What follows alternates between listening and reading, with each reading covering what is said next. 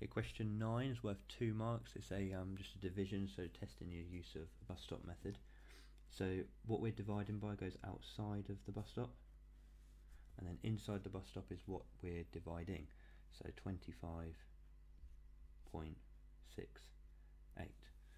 And then we think how many 12s go into 2? We can't do, so we're going to move over. How many 12s go into 25? We would get 2, because that would give us 24. So then we'd have 1 left over.